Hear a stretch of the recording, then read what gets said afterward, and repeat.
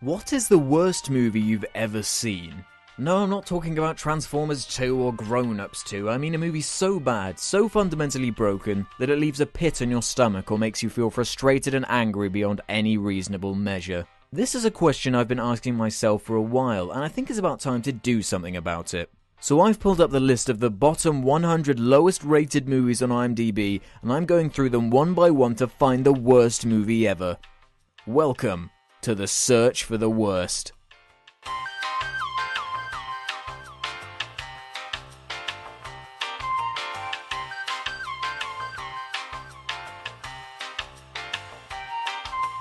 Birdemic shock and terror is the worst thing in the history of anything ever. I don't think I've ever seen a movie so cringeworthingly broken, so inept, so abundantly preachy and pathetic. At just over an hour and 30 minutes, Birdemic breaks new ground in how not to make a movie. This movie defines bad. But is it so bad that it's good? Well, I guess that's what you're gonna find out. Okay, let's do it.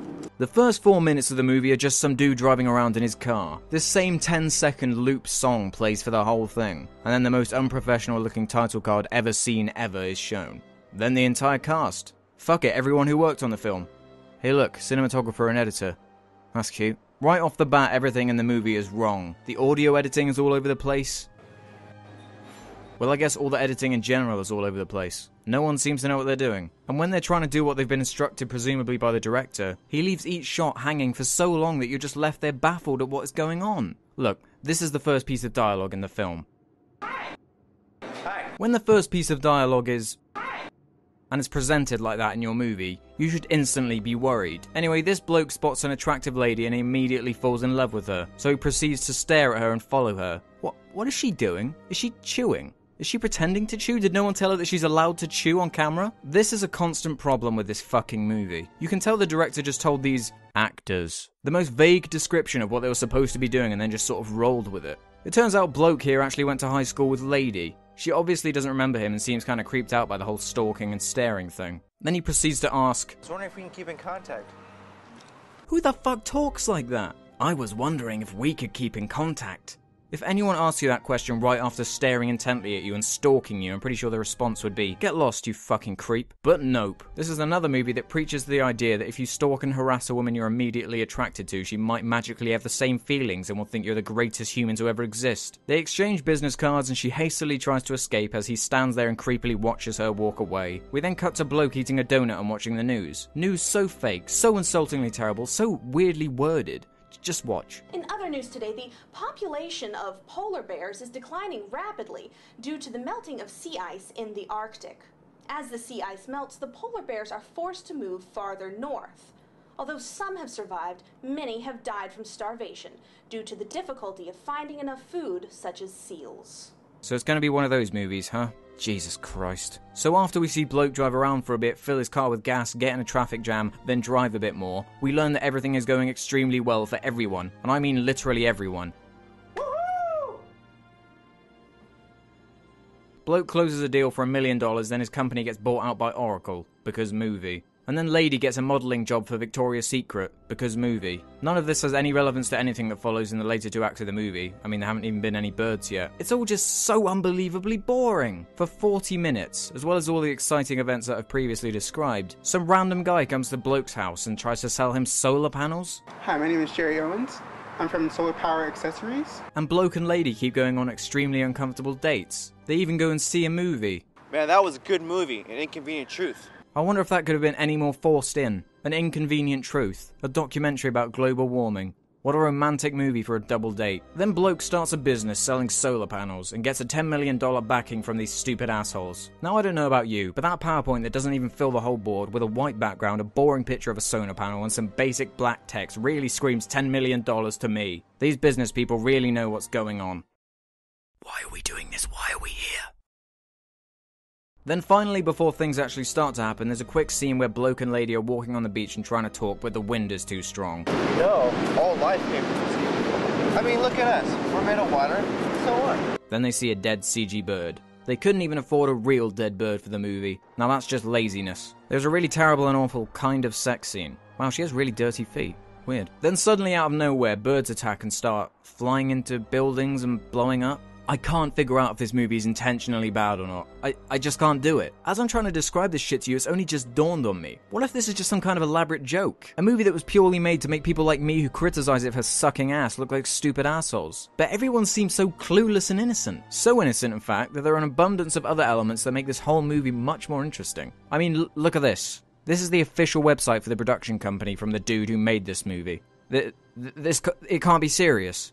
Can it? And apparently, as well as this film taking 4 years for the director to make, the main lady took over the job as makeup artist because the 2 hired makeup artists quit after the first 2 weeks of filming. You just can't make this shit up. Let's talk about the main bloke in this movie. He's amazingly atrocious. Yes. He's so uncomfortable being on camera that everything he says sounds like he's straight up reading it off the script. As if this movie has a script. Here are a couple of my favorite lines of his. Caught the big fish. Yeah? How big was the sale? $1 million. Wow, congratulations. I think you'll look great in those lingerie. I like sales. It fits my personality.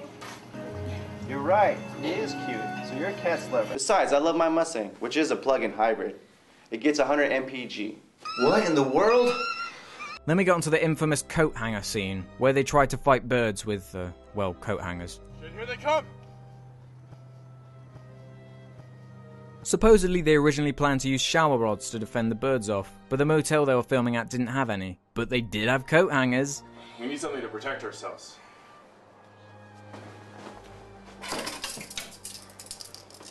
Use these two. Use these two. Here you go.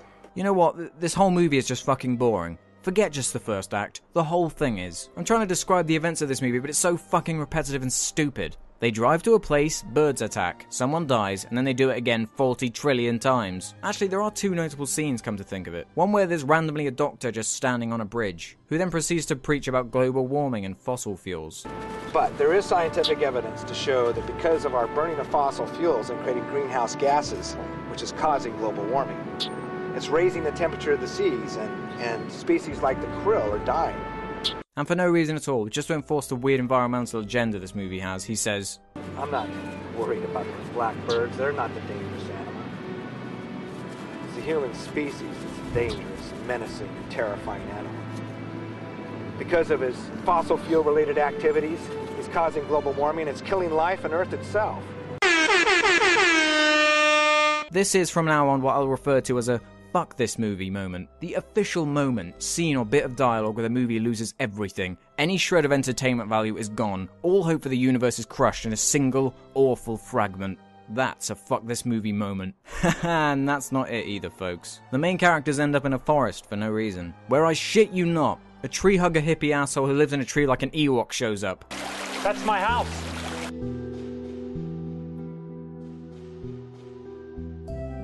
Does yet another speech about global warming, and then because the director had no idea how to end this scene and move on, a mountain lion appears so they all have to run away. No, really, that really happens. I hear a mountain lion. I gotta get back to my house. You better get to your car. It was very nice meeting you. You too. So then finally we get to the end scene, the most exciting scene in the movie, where bloke happens to find a fishing rod and a stove in the back of their van. Look, a fishing rod. I can go catch some fish. Oh, look, a stove. We can cook it. They catch a fish, cook it with some seaweed, but then the kids they rescued earlier want a Happy Meal, so they just don't eat any of it, and run away because birds chase them. Then doves appear for some reason, but then all the birds just fly off into the horizon and the movie ends. You know the way birds piss and shit at the same time? Well, Birdemic is like an awful, shitty, pissy puddle of bird piss shit with some smelly, eggy mess left in it. It's awful. So awful. Look, I hate this movie with every being of my soul, but is it the worst of the worst? You know what? It just isn't. It's terrible, boring, unintentionally creepy and weird, badly edited, has no subtlety, and is completely heavy-handed with its stupid messages. But there is something about this movie, something mesmerizing, something uniquely shitty about it. The Oogie Loves was painful, so was Three Ninjas and Food Fight. I got nothing from those movies. But this, I had a few laughs from this. It's kind of short, and it's just feeble. So pitiful. I feel sorry for this movie, like an abandoned old mutt that needs to be taken out back and shot to be put out of his misery. But I don't care enough to take Birdemic out back to shoot it. And guns are illegal in the UK, so fuck it. And up next in the search for the worst is... You have got to be kidding me.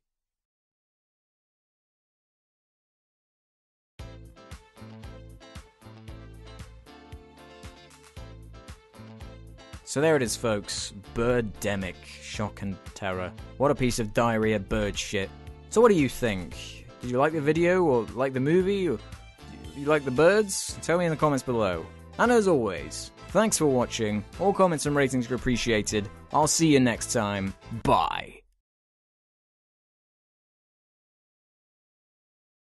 Fuck everything about this movie. Everyone needs to die in a horrible fire. I fucking hate you and everyone. Please kill me now. I hate you all. I like Pingu, the TV kids show.